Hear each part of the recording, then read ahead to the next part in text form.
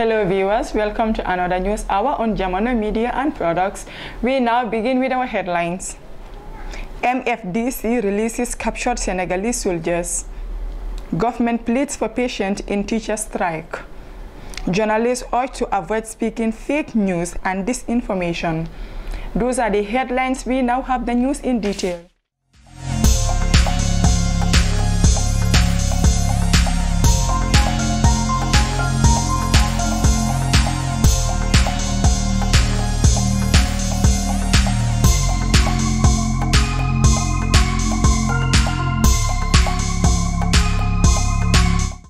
Separatist rebels yesterday released 7 Senegalese soldiers they captured last month, following negotiations involving ECOWAS.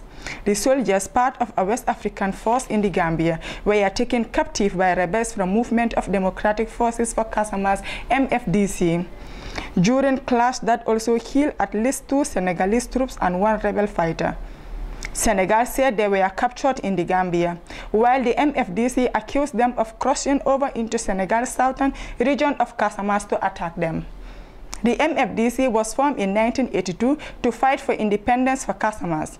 It has been largely dormant since a 2014 case fire, but has been blamed for sporadic attacks since then and finances itself through timber trafficking between Senegal and the Gambia. The MFDC handed the soldiers over in a deal also signed by a representative of ECOWAS, the Gambian military, and the Catholic St. Edigo charity. At this signing ceremony, MFDC representative Pap Sen warned Senegalese soldiers in the Gambia to stay out of Casamance. The strangers that the Gambia is hosting should stay within the Gambia, he warned. In a statement, Senegalese military confirmed the release of the soldiers, saying they appear to be in a good health. It denied the MFDC claims that the soldiers were seized inside Casamas. Senegalese troops were deployed to the Gambia, which is bordered on 3 sides by Senegal, in 2017 to enforce President Barrow's election victory over then-President Yahya Jammeh. The Gambia government has appealed for patience in the ongoing nationwide teacher strike as it works to settle all outstanding payments owed to them. The Gambia Teachers Union released a communique yesterday calling on teachers in all public schools to put down their tools under advice otherwise.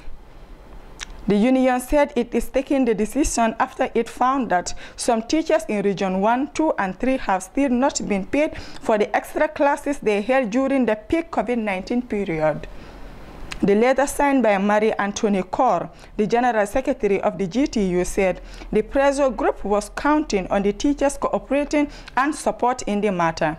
Most public schools have been remained closed. Speaking to the Standard on the issue, the permanent secretary at the Minister of Basic Education, Louis Moses Mendy, said at least 90% of what was owed has been paid. The issue regarding payment for the remaining 10% came at a time when there were some administrative issues which coincided with the government's closure of books, so it couldn't be paid during that time. And now the teachers, through their union, are saying everyone has to be paid fully. They gave them an ultimatum, failure of which they will advise their members, otherwise, the permanent secretary explained. He said although the government, through the finance minister, has since provided the funds for payment, there is a process that must be followed. Permanent Secretary Mendy said he expects all the work to be ready and payments processed by Thursday. Although it is painful, he is asking for patience to allow the process to take place for everybody to be paid and be happy and schools be reopened. It's only GTU that can solve this problem by asking its members to resume work, he pleaded. He said government cannot be expected to violate rules just in the interest of pressure groups. They have not been agitating about the teaching and learning materials in school. These are personal monies that are related to them as individuals, and perhaps that's why they are agitating and putting their tools down, he said. Former Minister of Information Demba Jawo has urged Gambian journalists to avoid being used as agents of fake news and disinformation. addressing a forum on how to counter fake news and disinformation organized by the Center for Research and Policy Development in collaboration with Fact Check Gambia. Mr. Jawo himself, a former journalist, said Gambian journalists should work diligently to ensure they write and broadcast factually. The day-long dialogue held at Kairaba Conference Center was funded by the International Republican Institute, IRI. The fact-checking is extremely important because the spread of fake news and disinformation can cause problems for our society because people who spread disinformation have ulterior motives which would sometimes endanger the society, Mr. Jawa said. He said fake news and disinformation can cause ethnic problems and journalists should be agents of reliable information. We need to be extremely careful because when we pick things on social media, he added. The president of the Gambia Press Union, Muhammad Ba, said the media should be in the forefront of combating hate speech, disinformation, and misinformation. We should not allow ourselves to be used as agents of hate speech and false news. Our role is to ensure that undiluted facts are presented to the public to help them make informed choices. The media has more work together ahead of the upcoming parliamentary elections. We should ensure we develop the culture of fact-checking and constantly debunk fake news and hate speech so as to help consolidate our democracy.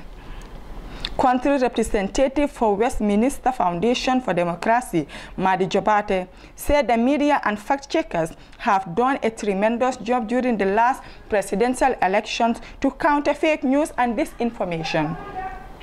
He said although business owners spread fake news against their competitors, the politicians are more against their competitors. The politicians are more notorious for speaking fake news and disinformation. The fact of fake news on society is huge and it can damage peace, stability, make people lose confidence in the government and protect corrupt officials or institutions failing their responsibility, Mr. Jabata said. Those were the stories for our today's newscast, but before we take a leave of you, let's take a recap on our top stories.